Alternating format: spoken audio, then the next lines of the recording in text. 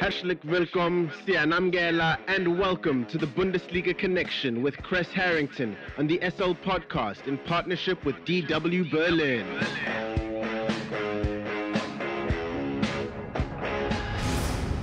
It's time for the latest from Germany's domestic football league, the Bundesliga, and more. For that, we are joined by Kres Harrington from our partner station Deutsche Welle in Berlin, Germany. Kres, Dortmund kept the pressure on Bayern Munich with their win over Wolfsburg. However, did you expect Haaland to make history in the process? No, not at all. I wasn't even expecting Haaland to be on the pitch. The club kept it under wraps. I think Haaland himself might have pushed for his return, kind of reminiscent of an old Michael Jordan, back in the NBA, his second year in the league, fighting to be back in the playoffs, because Erling Haaland has missed significant time being injured. There were reports coming out from people close to his circle saying he'd be out until 2022. Well, that was not the case. And when he did check in, it was electricity all over, the stadium, no doubt, and the magic number was 50, the historical number that Haaland was managed to achieve. He netted his 50th goal, picking up where he left off, always known to get things done offensively in front of goal. He didn't disappoint. His 50th goal in his 50th appearance.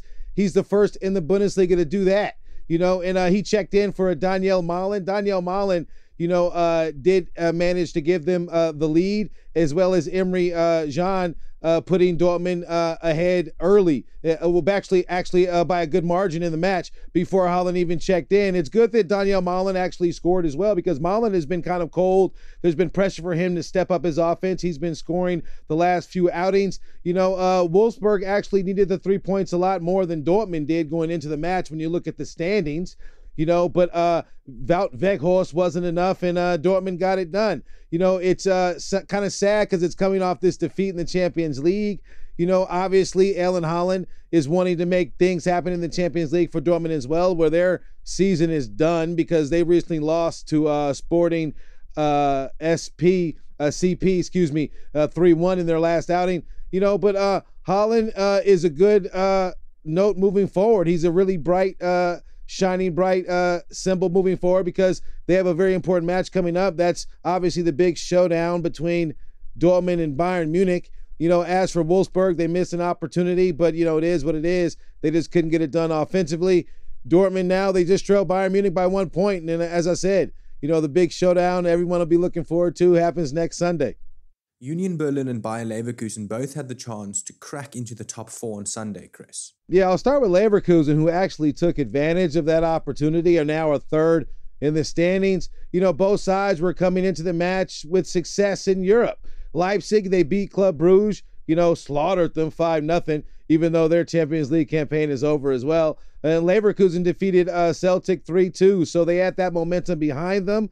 But it was really clear early on that Leverkusen wanted the match more. They kind of swarmed, over their hosts, throughout the match. And as far as the history goes, Florian Wirtz has been spectacular, filling the void left by Kai Havertz at Leverkusen. It's remarkable how efficient he's been. He's a very young man. Well, he's only 19, and he's the youngest to score 10 goals in the Bundesliga. He now has 11 goals in the league.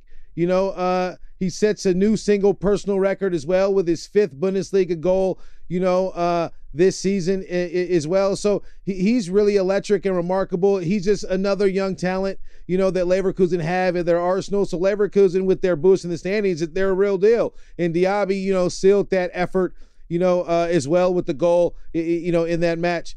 RB Leipzig, the only thing they had going for them, there was some history made on their side in their defeat. Andreas Silva netted his 43rd Bundesliga goal.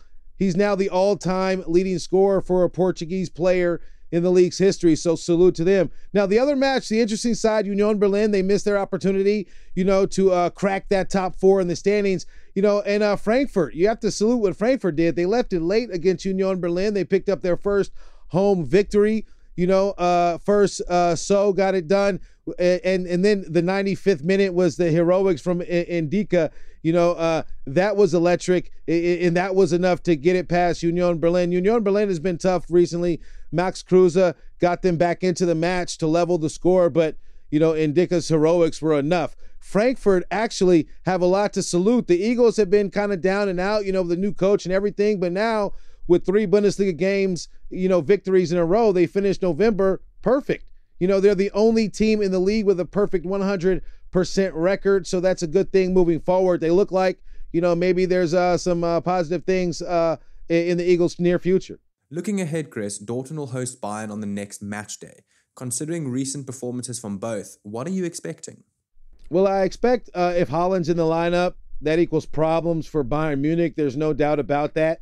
Erling Haaland just brings a different level of confidence, to that lineup. And actually, I think he actually strengthens, the potential performance from others, because the pressure is not on them. All of the attention, is going to be on Erling Haaland. And him making his return, says that he can contribute offense. There haven't been any reports that says he's re-aggravated or re-injured something. So I expect him to be in that lineup. And I think it's going to be billed, of course, as, Erling Haaland versus Robert Lewandowski. Robert Lewandowski, has been remarkable, in the Champions League specifically, but that's all of the comparisons. Lewandowski leads the league in scoring right now. Erling Haaland is close behind him. He kind of just showed, hey, I was missing a lot of matches. He's been out since match day 8, and he comes back within minutes. He nets a goal, so he's serious. I think it'll be a star versus star occasion. Obviously, pound for pound, Bayern win this match, without question. They have the better team, the better lineup, but they've also had their bumps and bruises. There's no German Cup for them, whereas Dortmund, they're trying to defend, their German Cup. So it should be an interesting match. I would lean towards it being an even affair, but Dortmund have been more shaky, lately, up and down, so, it's a hard one to call. Let's just wait and see what happens, and I'll be here to talk about it after the dust has settled. And just like always, Kres, what else has hit your radar this week? Yeah, it actually surrounds one of these players I just talked about, Robert Lewandowski. He had his 100th Champions League appearance, and he marked that with the hat trick. He scored 4 hat tricks, in that competition. Now he's 3rd on the list behind, who else?